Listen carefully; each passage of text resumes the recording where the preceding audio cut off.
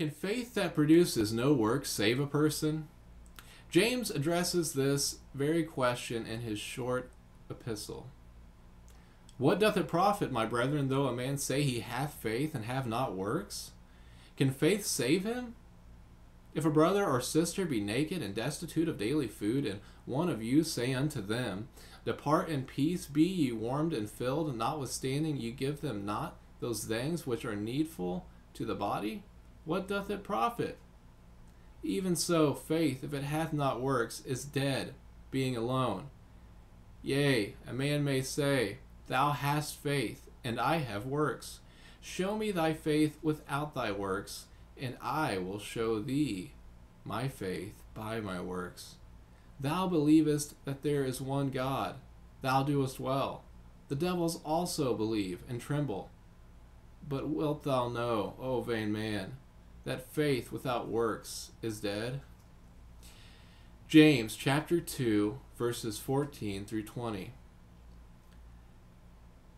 In this text, having faith and believing are synonymous, but as James points out, the kind of faith or believing that produces no fruit is useless.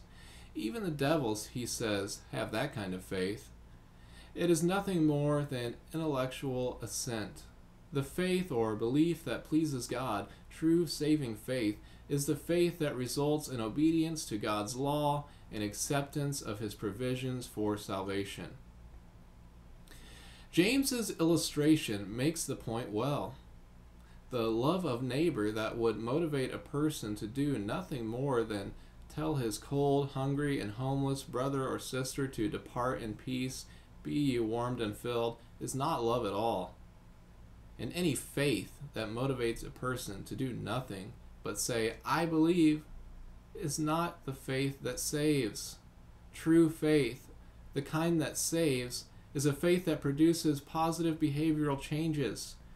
It is a trusting conviction that motivates a person to repent, change his heart and his mind, and bring his life into harmony with the will of God. Believe on the Lord Jesus, and thou shalt be saved, does not mean that all who give intellectual assent to the story of Jesus shall be saved. The believing that saves is the kind of believing that results in repentance and conversion. The book of Hebrews states that faith is the substance of things hoped for, the evidence of things not seen. Hebrews chapter 11, verse 1. It was assurance and conviction that moved the men and women of Old Testament times to perform positive deeds in compliance with God's will.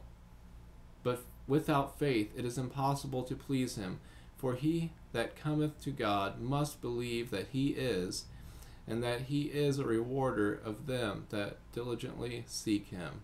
Hebrews chapter 11, verse 6. Abel, Enoch, Noah, Abraham, Sarah, Isaac, Jacob, Joseph, Moses, and many others obtained a good report through faith. In verse 39.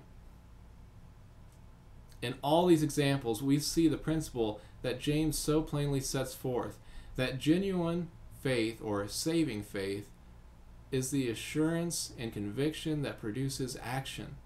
Such faith then is interrelated with and inseparable from repentance. Paul writes, For by grace are ye saved through faith, and that not of yourselves, it is the gift of God, not of works, lest any man should boast. Ephesians chapter 2, verses 8 and 9. Some believe that this statement conflicts with James's comments on faith and works, but nothing could be further from the truth. Paul is writing of the kind of faith James commends. James commends the faith that produces works. And this is precisely what Paul has in mind when he says that salvation comes by God's grace through faith.